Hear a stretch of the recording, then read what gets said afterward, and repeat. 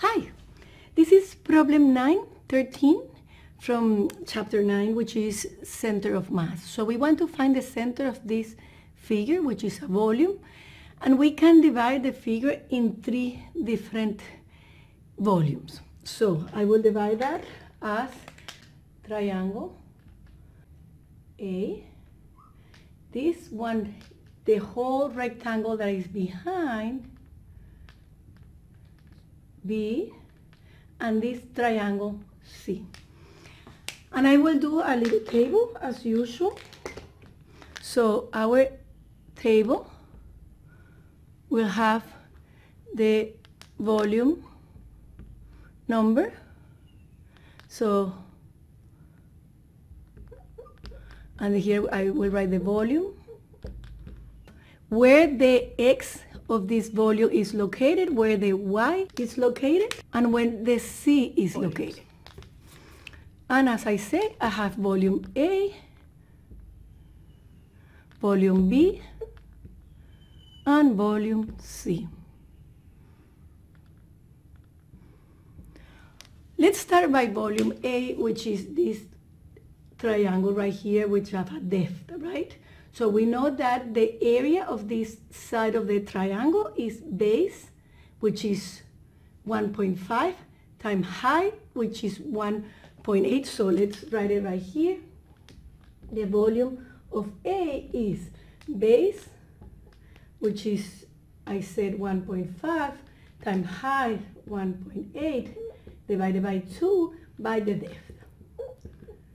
And if you multiply all those numbers, you get that this volume is 0.675, and the units are meters, so it's meters cubed. Volume B. The volume B will be, as I said, the whole rectangle that even goes behind the triangle. So the base is 2.5, the height is 1.8, in this case I don't divide by 2, right? And I have to multiply by the depth, which is 0.5. And that gives me a volume of 2.25 meters cubed. And then I have the volume of the third figure, which is this triangle right here. The base is 1.5, the height is 1.8, divided by 2, and multiplied by the depth. And it gives me exactly the same as the first one, 0.675 meters cubed. Those are the values that I will input right here. So I will write here that my units are meter cubed, so I don't have to write the units in each box. And I will put 0.675, 2.25, and 0.675. All of those meter cubed. Now we have to find each of the values of the centroid of each of these figures. So this is a local centroid, and it's not a total centroid. So where is the location of this, the location of the centroid of A?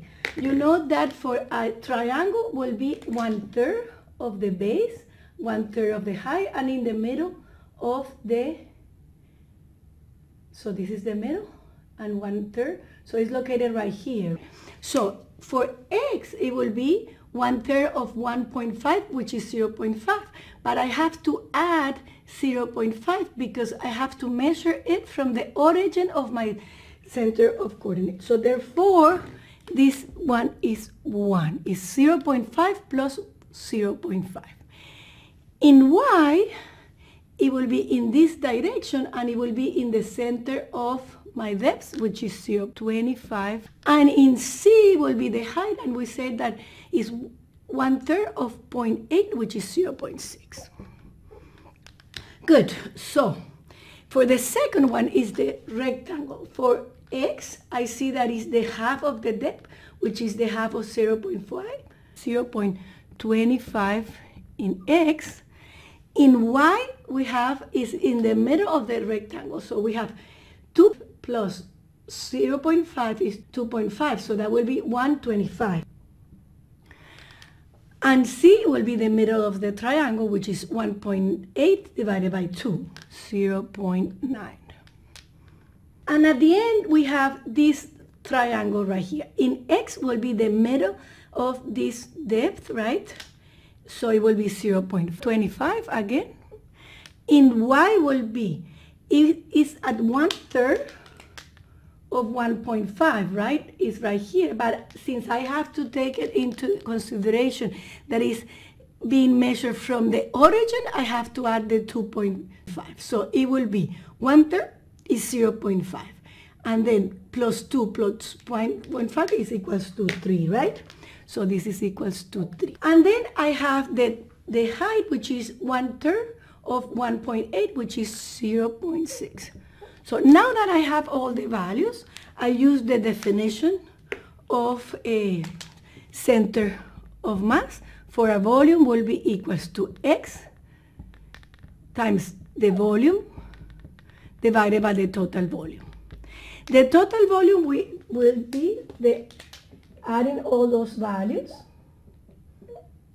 VA plus VB plus VC, which is, if you add all that, I have the result right here, is 3.6 meter cube. So this volume we have, so we have to do the summation in the top. Let's do that. So that will be 1 times the first volume plus 0.25 times the second volume times 0.25 times the third volume. And we divide that over the total volume, which is 3.6. And that gives me the value for X, which if you do all these calculations, this is 1.406 divided by 3.6, and that gives me X 0.391 meters. So that gives us the first coordinate of our centroid for that composed volume. The second one is the same, but taking V.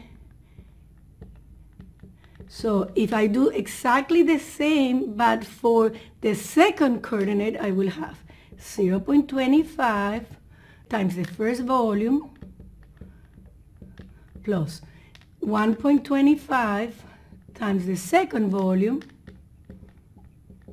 plus 3 times the third volume. And all that divided by 3.6, which is the same volume. And that gives me the result, and the result is 5.007 divided by 3.6, and that gives me the value for Y, and it's 1.39 meters.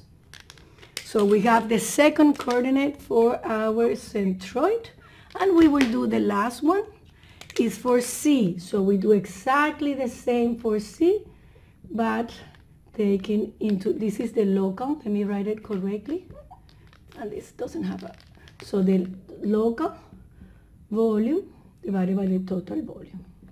And we do the same.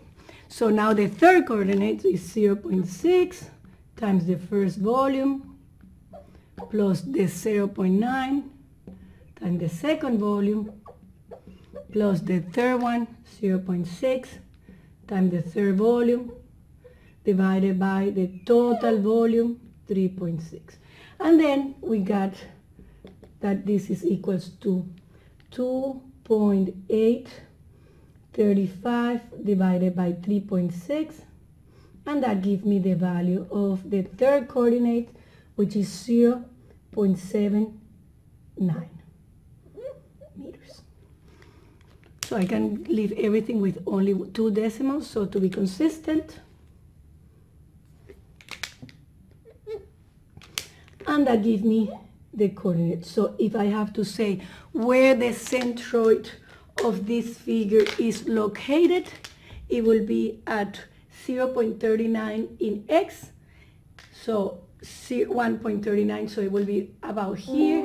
This is my G, and the coordinates of G, let me put them over here. G, my coordinates for G will be 0.39, 1.39, and 0.79. And this is the solution of this problem.